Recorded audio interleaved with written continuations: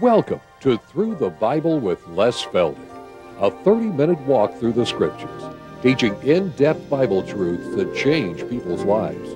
Now, here's your host, Les Feldick. Okay, once again, we're glad to have everybody with us, and for those of you joining us out on television, we're just going to keep on with our Bible study, moving from one verse to the next. And again, I always like to make you aware that we're so thankful for your prayers, your kind letters. Our mail time is thrilling. And also, of course, for your financial help, because we do have to pay the bills. That's all part of it. Now, we do not do this to encourage sales, but so many have been asking, and we're going to let you know now that the second half of Revelation, which we taught up at Concordia in St. Paul this last September, are now ready. It's a 5-hour video, and it involves the last half of the book of Revelation. We also have the survey of the Bible, which we did in the Tulsa seminar back in June. Now, it's just been taking that long to get it all ready, but it also is a 5-hour video, and those both go out postage paid for $25. For those of you who have been calling and asking about it, those are both now ready to send out. Okay, let's go right back to where we were in 1 John chapter 4, and we're going to look at verse 6 once again, because some of these things we just cannot hurry over. 1 John chapter 4, verse 6. We, John writes, are of God. He that knoweth God heareth us. In other words, we can converse with fellow believers. Hereby we know the spirit of truth and the spirit of error. Now you see, the unbelieving world cannot discern between error and truth because they don't know what it is. So all they can fall for are the errors. But we're more fortunate in that. Now, to see how Paul addresses it again, for you and I to just latch our teeth into it, if I may put it that way, come back with me to 1 Corinthians chapter 2 again, where we were in the last program, and then I digressed and I didn't get back to what I wanted to do. But in 1 Corinthians chapter 2,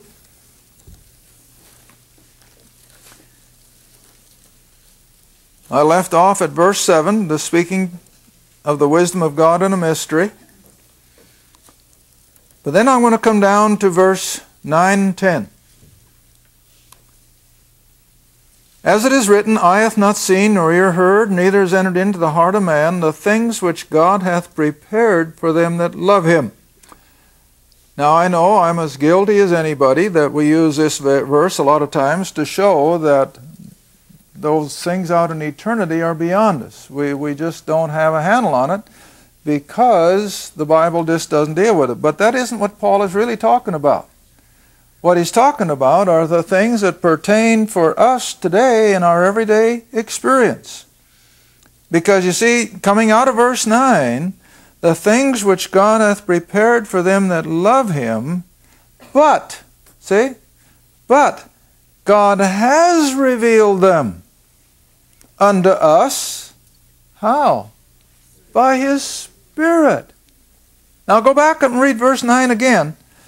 As it is written, eye hath not seen, nor ear heard, neither has entered into the heart of man the things which God has, past tense, prepared for them that love him.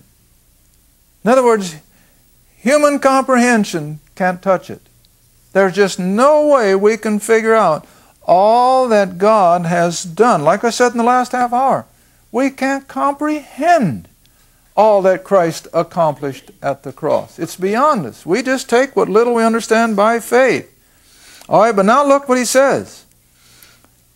These things God has prepared for them that love him.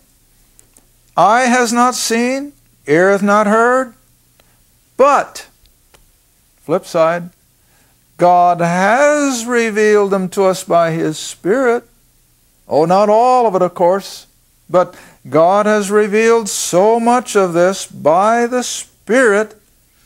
For the Spirit searcheth all things, yea, the deep things of God.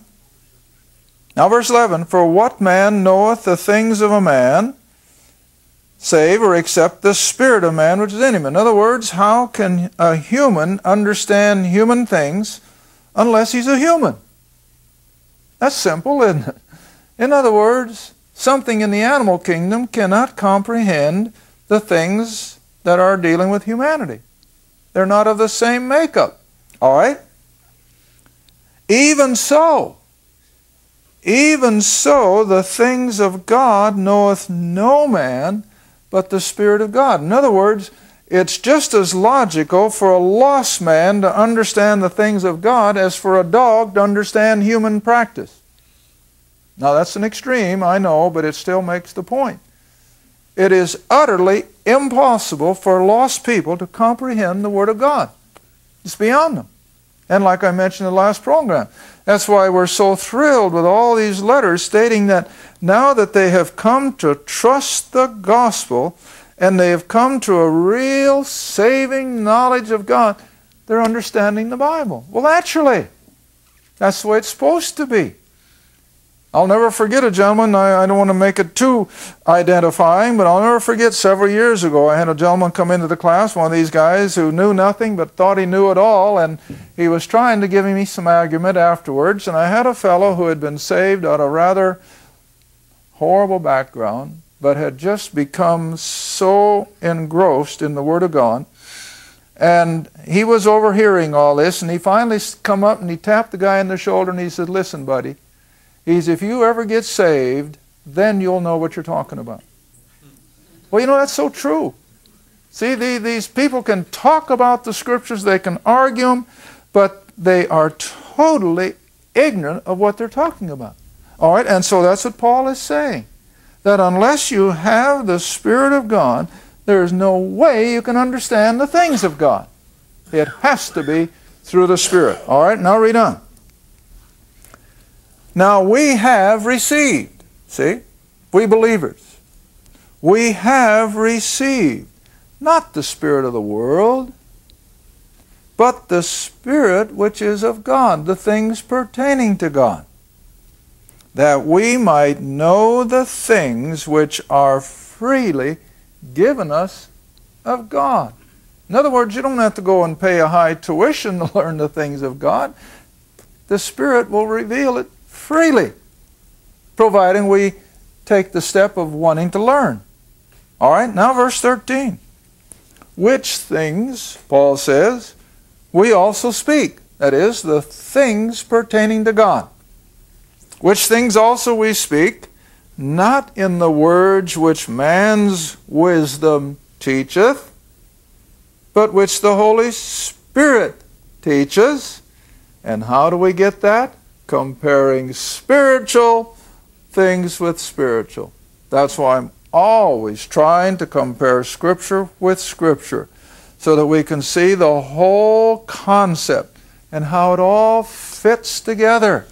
And only the Holy Spirit can unfold that for us. Now then, verse 14. Now he comes back to that unbelieving person again. But the natural man, the unsaved person, receives not the things of the Spirit of God. He can't. He can't. Because the Spirit can only work through the believer. All right? So the natural man receives not the things of the Spirit of God, for they, the things of God, are what? Foolishness to him. Neither can he know them. Why? They're spiritually discerned. And so this is what we have to understand. Don't get impatient with that lost person who can't understand what you're trying to tell him. It's impossible for him until he becomes a believer. And then all of a sudden it opens up. And then all the questions get answered, see?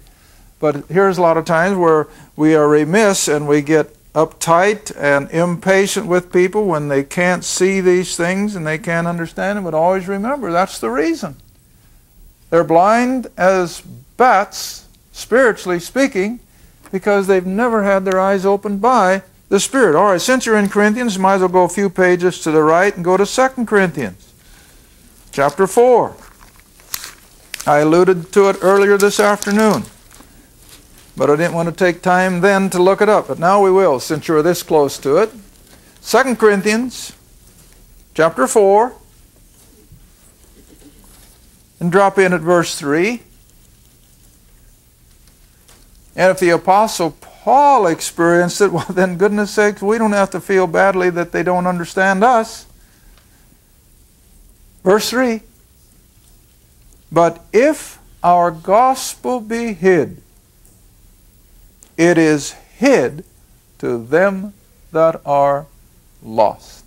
They can't comprehend it. Why? Verse 4.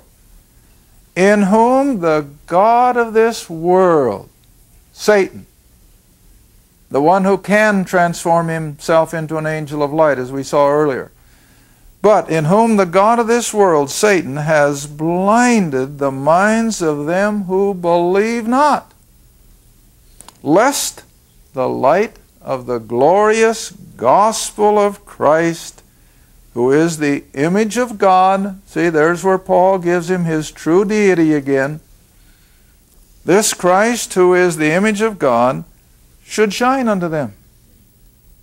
But it can't. They're blind. They've got a blindfold on. And they cannot see these things until God in His saving power removes the blindfold. All right, now let's come back. We'll make a little more headway in 1 John. And now for these Jewish believers, it's much the same thing. By virtue of their faith in who Jesus of Nazareth really was, God has reckoned them as saved, just like He did Peter back in Matthew 16. All right, now then verse 7. Beloved, let us love one another. Now back in 1 John chapter 4, verse 7. Beloved, let us love one another, for love is of God. And everyone that loveth, that is, someone else, is born of God and knoweth God. Well, now here again, see, John stops short of what we would call Paul's gospel. He's still on that Jewish economy that as soon as they believed that Jesus was the Christ, they had God's salvation for them, and they too would now have that ability to love one another. All right, now verse 8. He that loveth not knoweth not God, for God is love. Well, now that's so much in line with John's gospel, where over and over in John's gospel he's speaking of this concept of love. Love one another, and so on and so forth. All right, but Paul does as well. Paul speaks of love, and so I'm going to look at that one. Romans chapter 13. Romans chapter 13. And we're speaking of the same agape love. Romans 13, just a minute, honey. Verse 8. Romans 13, verse 8.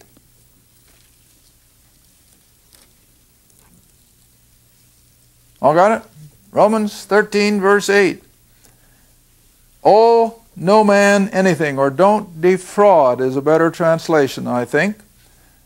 Don't defraud. There's nothing wrong with having a mortgage on your house. So that's why I always have to stop and explain this. I don't want people to think that it's totally wrong to borrow money or owe somebody. No, there's nothing wrong with a legitimate mortgage. Israel did it all through their history. But defrauding, that's something else. That's taking advantage of people or whatever. All right. But instead of defrauding someone, we're to love one another. Now this is Paul. See? For he that loveth another has fulfilled the law. Well, now that's kind of different for Paul to say, because we know that Christ fulfilled the law by the work of the cross.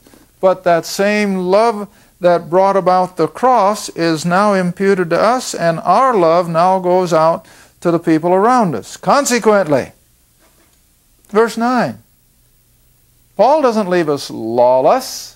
We're not under law, but we're not lawless. Or the word I've often used through the years is Grace is not license. See? We aren't just free to go and do as we please. But all right, since we have now experienced God's saving grace by His love, then it follows that all the things that pertain to the law of God are appropriate for us. And here it is. Because of this, thou shalt not commit adultery. Why? Because as soon as you commit adultery, you're not showing love for the God that has saved you, nor are you showing love for the spouse that you're cheating on. It just won't fly. And so since love is the key, these things cannot be appropriate. Thou shalt not kill. Well, that's obvious. You can't kill somebody that you love. Thou shalt not steal. That's obvious. You can't steal from somebody if you love them. Thou shalt not bear false witness. How can you gossip about somebody that you love? See? It's also commonsensical. Thou shalt not covet. How can you be envious of someone you love? Just the opposite. You're glad that they're being blessed. See? And if there be any other commandment, it is purely comprehended in this: thou shalt love thy neighbor as thyself, because love works no ill to his neighbor. So the whole concept of God is love. Now, while I'm on the subject of the Ten Commandments, I would better remind people of this. Paul makes mention of 9 of the 10 Commandments, just like he does here. And then in Ephesians, he speaks of the one pertaining to children and their respect for parents. That's Ephesians 6.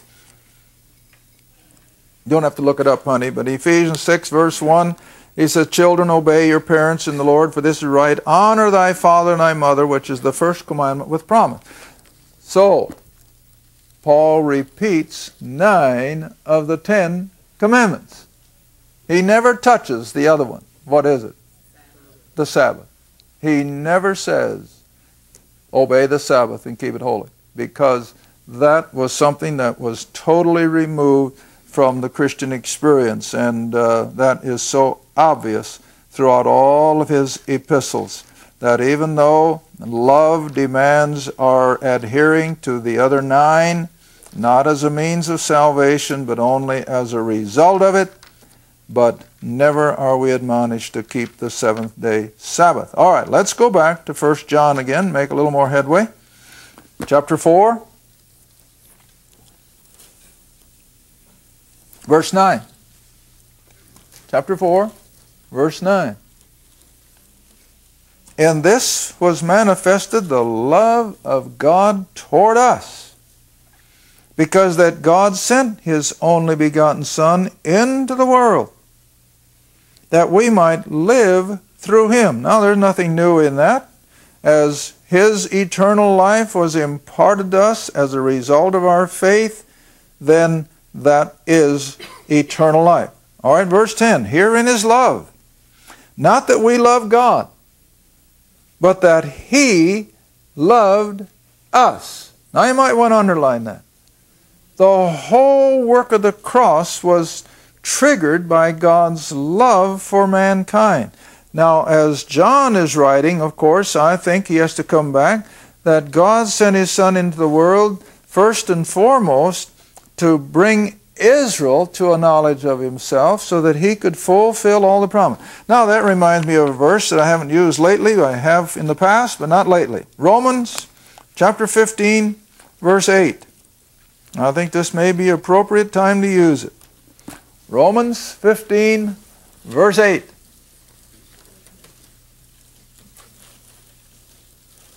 Romans 15, verse 8.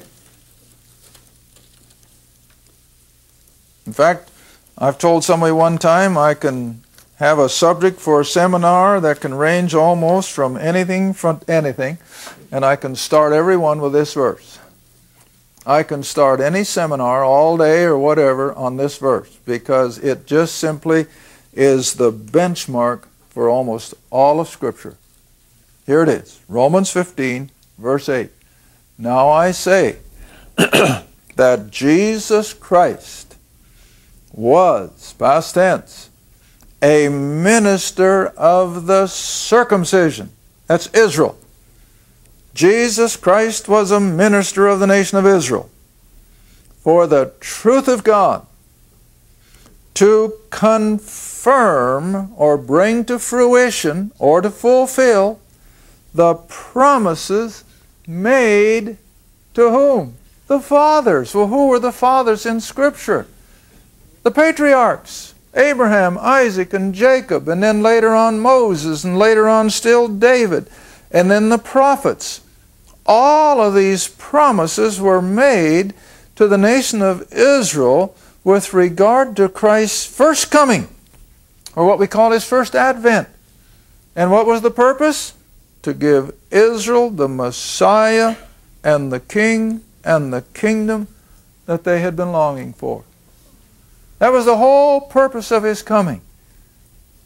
Now, of course, when all that was rejected, then the final purposes was to bring Him to the cross. But that is not what brought Him to the nation of Israel. He came to the nation of Israel to fulfill the promises made to the fathers, to Israel.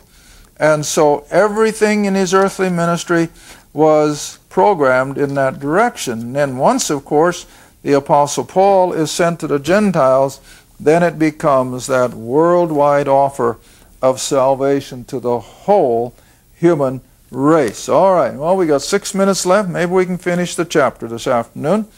All right, verse 10. No, maybe I won't get any further than verse 10.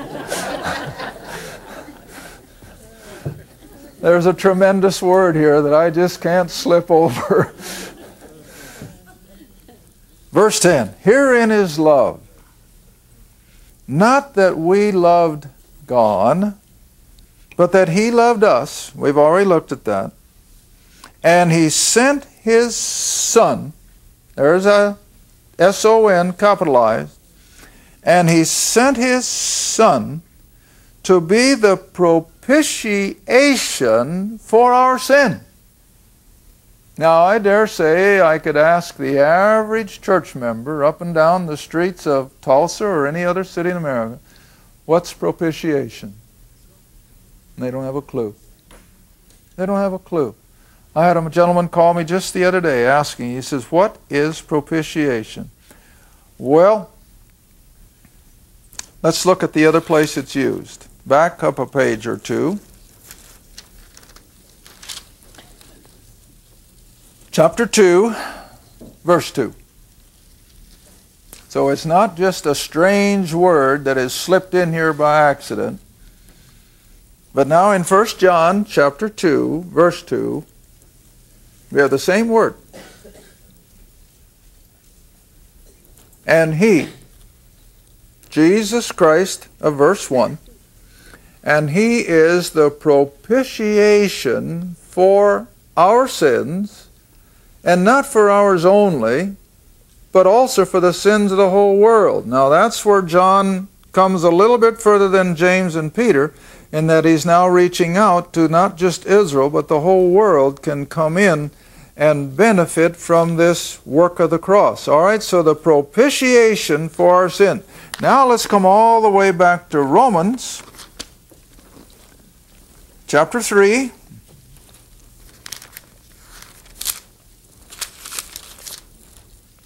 Romans chapter 3. Let's start with verse 24. Romans chapter 3, verse 24. Now here it comes from the pen of the Apostle Paul. And this is again part of the revelation of the mysteries. That verse 23, I suppose we should read instead of 24, honey. Start at verse 23. For all, the whole human race, not just Israel, not just Gentiles, everybody. For all have sinned and come short of the glory of God. That's a blanket condemnation. But that's not where it stops. Verse 24. Being justified freely, without cost. Being justified freely by His grace, through the redemption, that is, the process of paying the price, that is in Christ Jesus. Now here it comes. whom God hath sent forth to be a propitiation through faith in his blood, to declare his righteousness for the remission of sins that are past, through the forbearance of God. But I have to take the next verse as well. To declare, I say, at this time, his righteousness, not ours, his, that he, God, might be just, totally fair, and be the justifier of him or that person who believeth in Jesus. That is the work of the cross. All right, now the propitiation. What are Paul and John talking about? Well, I think the best way that I can explain it in 2 minutes, got to do this fast. Well, you go all the way back to Exodus and into the tabernacle out there in the wilderness. You remember that you had the brazen altar out at the front, and then the laver, which contained the water, and then you came into the sanctuary, the front part of the tabernacle, and in the front room, as you came in, was the 7-lamp, the candlestick. Across the room was the table of showbread, and in the middle of the room was the altar of incense. But behind the veil, now in the little room at the back, behind the veil was the Ark of the Covenant, in which were the tables of stone, as well as Aaron's rod, stick, walking stick, that had budded. Now, what did all that show? Well, it showed that the law was buried because the ark was really a coffin, remember. And the almond rod that budded was an indication of new life, that as the law was put to death, out came new life. Now, all of that was consummated then under that mercy seat, where not only was the wrath, as I've spent earlier this afternoon, not only was the wrath of God expended, but also God's what? Mercy. And you put all that together, and that's propitiation. Thank you for watching Through the Bible with Les Feldick. Through the Bible is a partner-supported ministry. If this program has been a help to your study of the Scriptures, and you'd like to see others enjoy the teaching, your support would be greatly appreciated. Write to us at Les Feldick Ministries, Route 1, Box 760, Kinta, Oklahoma, 74552. Or call 1-800-369-7856. Remember, all programs are available in printed form, audio cassette, and videotape. Be sure to tune in next time to Through the Bible with Les Feldick.